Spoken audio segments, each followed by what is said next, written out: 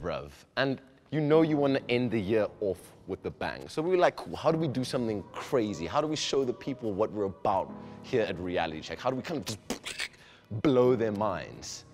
4K gaming? Sure. 144 hertz? Yeah. RTX 2080 Ti? Perhaps. And on that note, introducing the mother Pegasus.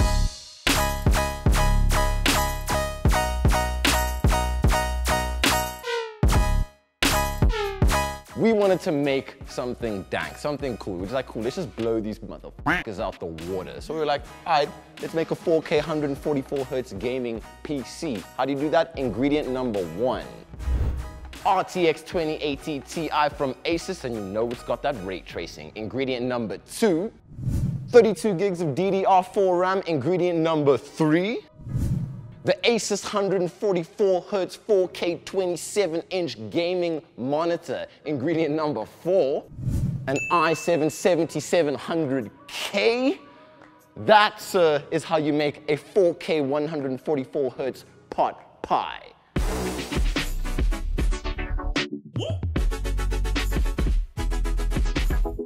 So obviously we wanted to test out this beast of this machine, this Pegasus, as we've dubbed it, with a game that's actually going to put it through the paces. So it's going to be Battlefield 5. We're going to test it with ray tracing on, ray tracing off. You know how it goes. But it's not a complete 4K 144 hertz gaming experience without some awesome peripherals that we've got along with the bundle here. So we've got the Dark Core SE, we've got the K70, and we've got the Corsair Void Pros. And that's just going to make this whole experience that much smoother. If you guys want to get a little bit more of an in-depth lowdown on these products, we have done the full review on our channel. Go check it out. But without further ado, because you won't even believe the stresses we've been through to get this running, Origin is not our friend. It's just not. Windows, not our friend. We all know this. Can we play some Battlefield 5, please? Okay, so let's jump right into this. We're going to do the War Stories single player. My country is calling, or under no flag. I think we're going to go under no flag and resume. Yes, let's go, sir. Let's go. And let's get this started. Okay, well, first things first, let's check out our settings. Options, video.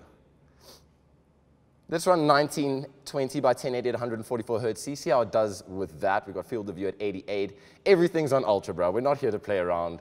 All the way up. Ultra, ultra, ultra. Anti-aliasing, ultra. Anti-aliasing, HDR, on. Let's see what frames we're getting here quickly. Okay. Okay. 102 frames, 104 frames. That's not bad. That's pretty good. I mean, it is like one of the most current games that there are. That is not bad at all. And even with all those textures in the background there, there's like so much in the field of view, and it's still running 90 frames a second. Like, that's not bad at all. But now the question is, if we jump it up to 4K, what are we going to be dealing with? So let's check that out. Because ish. So up the, also, do you see how many settings there are? I mean, I've been told, I'm not the biggest Battlefield player in the world, but I've been told this is what they always do. But I mean, that is just way too many options for your screen. All right, let's be tame. Let's take ray tracing low for now. See where we go. Big reveal. Apply video settings. Resume. So we can notice here 60 frames per second already. That's not bad. If you put a bit of motion to it, we're going to drop down to about 58, 55. It's not bad, it's impressive. That's entirely playable. If I run around here and I just show you how that looks, you can see, even with the binoculars, son, that it looks really good, and we're getting a solid 50. So some of you frames per second snobs might not be down for that, but it seems we just can't handle it. I mean, 60 frames is good, but you're never going to get 144 at 4K, mate. It's just not going to happen. Now we've got to put RTX on. We're going to put it onto Ultra. Oh, it did apply. Never mind. Oh, my bad. All good. It's on. Okay, you see, guys, 30 frames per second. Now, that maybe in this day and age is not good enough for some of us. There's not really much to say. I don't know how much better we could do to try and get what we wanted. Woo! That wasn't bad at all. Pretty damn awesome, if I do say so myself.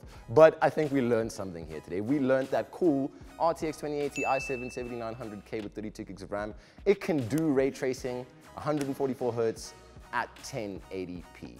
We just aren't ready for that 4K 144 hertz experience yet. The technology just hasn't caught up with what we're capable of doing graphically speaking. But that doesn't mean that the RTX 2080 Ti is worthless. You can still kick out some awesome frames per second, maybe even 4K on older games. Something like GTA 5 would probably do it. If you're still into Battlefield 4, I'm sure it would be pretty dank as well. You just need to give a miss on that 4K 144 Hz monitor, I think, personally. But that's no disregarding this entire setup, the peripherals, everything. Huge shout out to EveTech.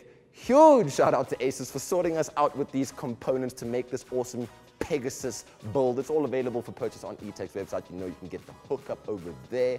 And that's pretty much it, guys. Let us know in the comment section below if you want us to test some other games on this puppy, if you want to see GTA 5, maybe Tomb Raider, anything. We're going to put the Pegasus through its paces, but we wanted to kick this year off with a bang. Anyways, guys, that pretty much wraps it up for this installment of Reality Check. Don't forget to let me know in the comment section what you think about the Pegasus, because he dank. You know he dank. Don't forget to hit like, don't forget to hit subscribe, and I'll catch you guys next time for another installment of Reality Check. Peace!